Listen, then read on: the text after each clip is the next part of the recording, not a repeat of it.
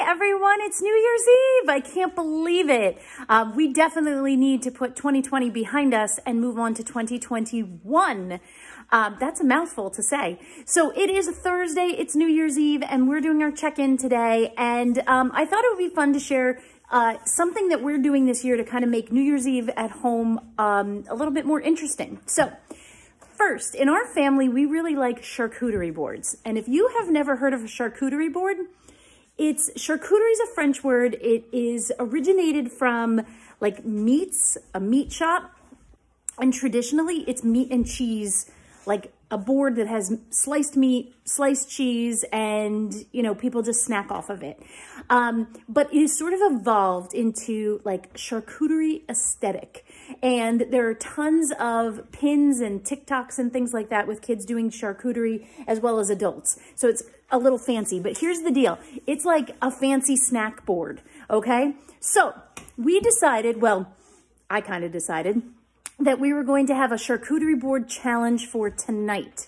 This charcuterie board challenge, I have two kids, you know, Autumn and Spencer, so I let them pick, and they were assigned either the dinner charcuterie board or the dessert charcuterie board.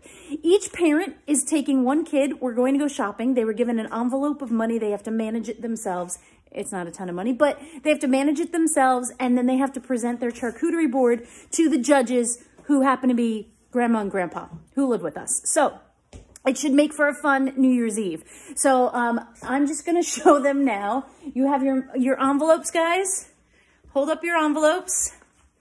There you go. There's the dessert envelope, and that's the dinner envelope over there. All right, Autumn, who are you going shopping with? Mom. All right, and Spencer, you going with your dad? Yep. Awesome. And show us the boards that you will put your displays on. All right. Awesome, awesome. They have been researching different ideas, right? Yep. Yes. Who do you think's gonna win? Me.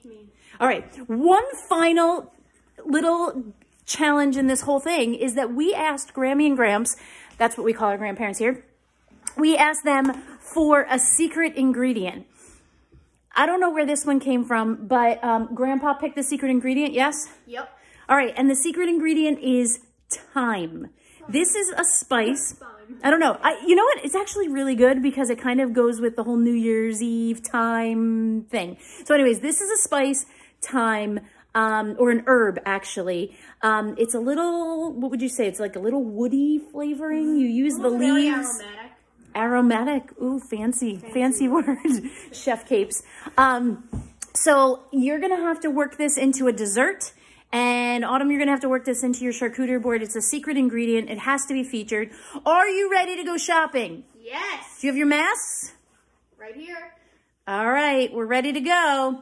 So I will post some pictures later on. I hope that this becomes, maybe this will be a new tradition in our family. Who knows? We hope you enjoy it. If you've ever made a charcuterie board, send me a picture. And if you haven't, you might want to consider doing it. You don't even have to go shopping.